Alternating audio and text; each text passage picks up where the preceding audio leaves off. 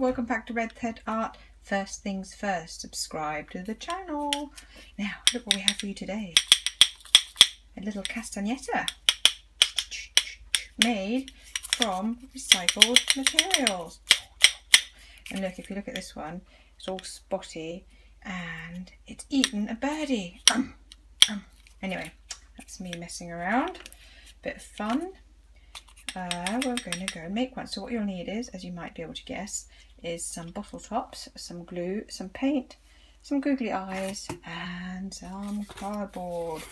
So I'm going to begin by cutting my cardboard. Let's make some space so you can see. Let's see. Oh, this is such a big piece of card, it's really hard to cut. I'm just going to cut it down. Cut, cut, cut. There we go, a bit more manageable.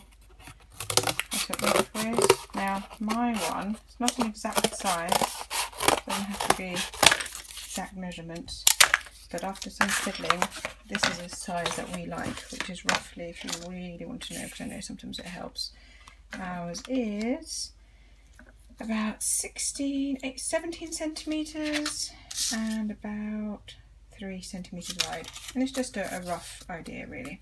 So what you'll need is you need to start painting. So I'm going to get some really bright colours. Love this paint. Look at that. And we're going to apply it really thickly. And then once it's dry, you can add some details like the spots on this one. You might want to, depending on your paint, add a second layer. If you're using acrylics, usually one layer is enough. So just paint that like that. But some other paints like this one, depends really. Sometimes, depending on the material, sometimes I need 2 layers, sometimes I don't. And I think with the cardboard, 2 work quite well. But actually, if you look, it does look quite neat, doesn't it? So you probably will be okay with just the one. So let that dry.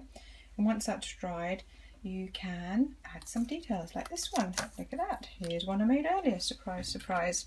So let it dry, and then I use my really bright paint and really thickly put on some lovely stripes. Then you have to find roughly the middle and fold it in half like this. Although if you want, you could glue these on first and then fold them in half, it doesn't really matter. I'm going to glue them on now. So because I said these are little monsters who are eating little birdies that's in their mouth, I'm going to put the bird one there and the plain one there. But to be honest, it all depends on what bottle tops you have. So get some glue. I use this glue called Anita's Tacky Glue. It's really, really good PVA glue. And it sticks really well. You do have to let it dry though for at least a good half hour, but it works.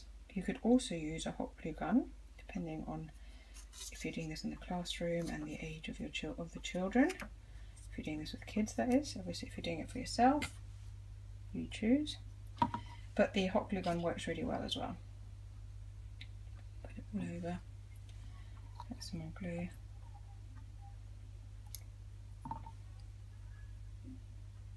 That. Nice and thick.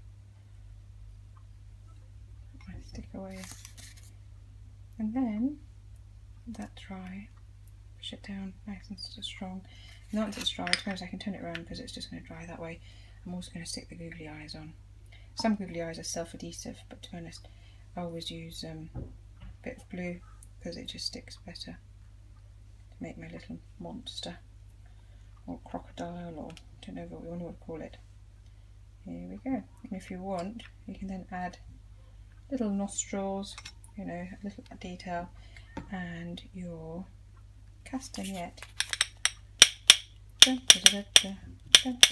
finished. Ta-da! So we let this dry, and then we have 2 castanets to get to play with. Now, I hope you like that super duper quick little craft. So much fun. And hope to see you here again soon. Don't forget to subscribe. Cheerio. Bye.